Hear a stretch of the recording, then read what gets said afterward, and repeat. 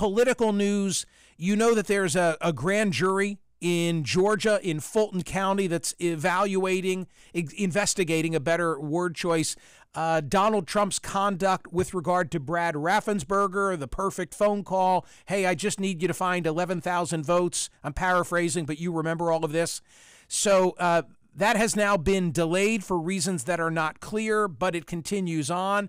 I bring it up from time to time, and I have the coverage from the Atlanta Journal-Constitution today, only because I think that of all of the different areas where Trump has faced legal peril, and we'll talk in a moment about January 6th, but this seems to be, I mean, the Fulton County District Attorney's Office investigation of Trump and his handling of Raffensperger and others with the counting of the ballots in Georgia seems to be the one where he might have the most exposure.